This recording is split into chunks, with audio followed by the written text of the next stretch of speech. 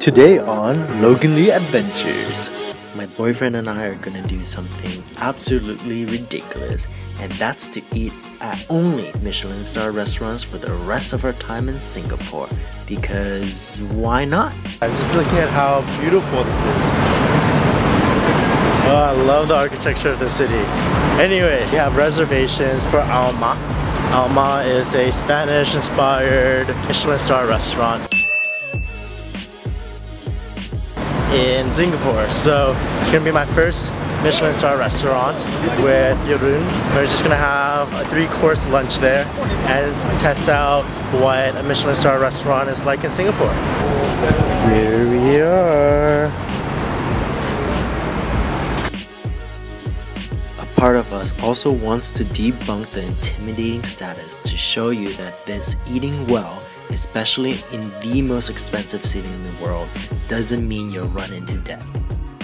The term Michelin Star is a hallmark of fine dining quality, and restaurants around the world proudly promote their Michelin Star status.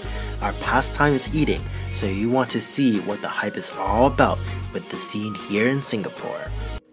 Orchard Road, the famous street where I was just gawking at earlier on, is known for its luxury shopping, so Alma is quite a casual atmosphere, a branch away from the city-state's busiest glitz.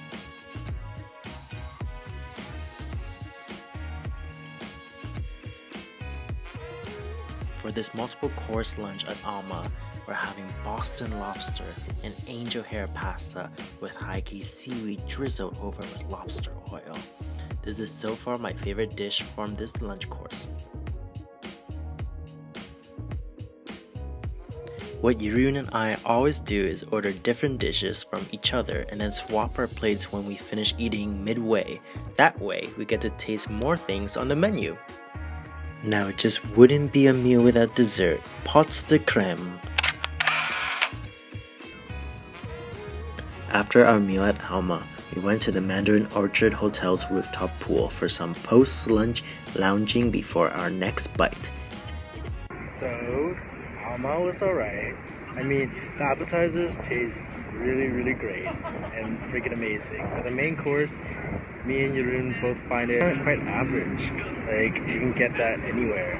And the beef, I mean, the beef was great, but the beef was kind of beef. There's nothing else special to it. So overall, it was a good experience. It was definitely, I would rate it like 4 out of 5 stars. The service was great. And for one Michelin Star restaurant, definitely nice, nicely priced set lunch as well. Look at it. This would be our view.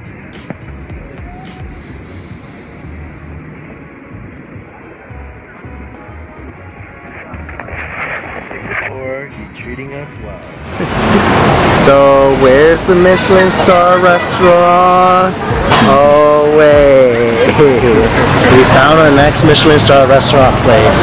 It's the world's cheapest Michelin Star restaurant, and there's actually no lineup. Let's go. Usually there's like over an hour, 2 hours wait here, but there's actually no line, as you can see. So we just got right in. Quite lucky right now. And Jeroen is just searching up what to get for food. It smells really good. Look at this place, not even a single waiter. This one is the most important one of all because Hawker Chan proves Michelin stars aren't all about how fancy a place is. It is the first star awarded to a hawker center food stall. The soy sauce chicken rice for $3.80 is the signature dish, and that's all it costs and lives up to the reputation. See, look, Michelin Star restaurant with plastic fork and spoon. You don't have to be bougie all the time. What's the verdict? It's fresh.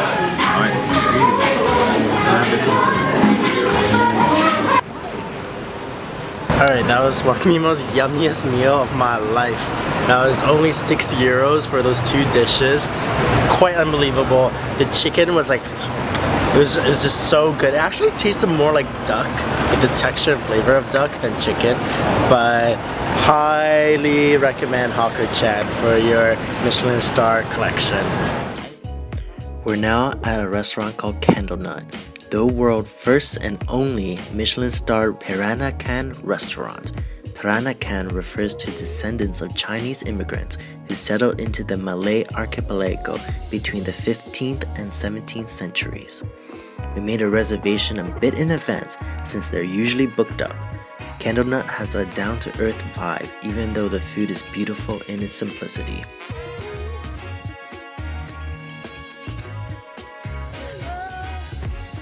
This was our favorite dish, the curry petunia ocean trout, which blends this tangy assam well with the fattiness of the seafood.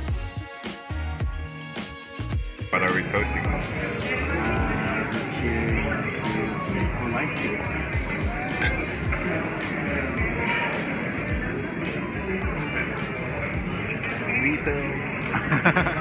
Early the next morning, we're back at what has become one of our favorite hotels in Singapore, the Mandarin Orchard.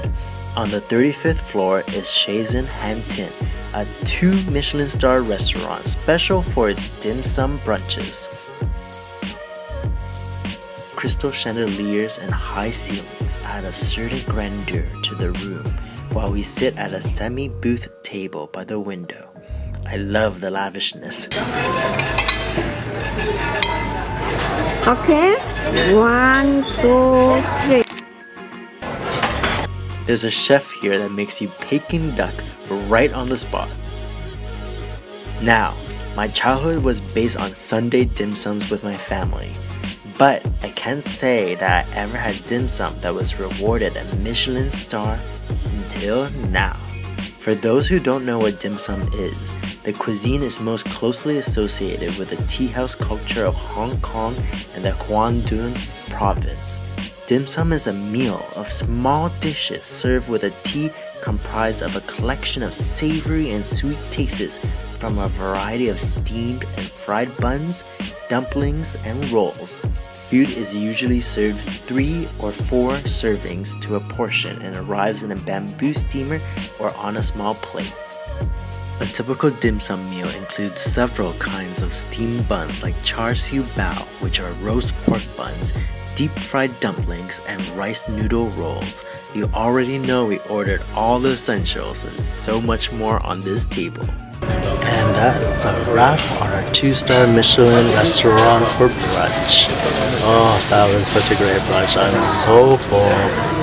It's such a great environment and ambience here, and the staff is beyond amazing. Look at that view. I mean, can't ask for more from brunch. Thank you, Singapore. If you enjoyed this Michelin Star adventure just as much as we did eating them, be sure to subscribe to our channel, give this video a like, and stay tuned for our next adventure in Singapore.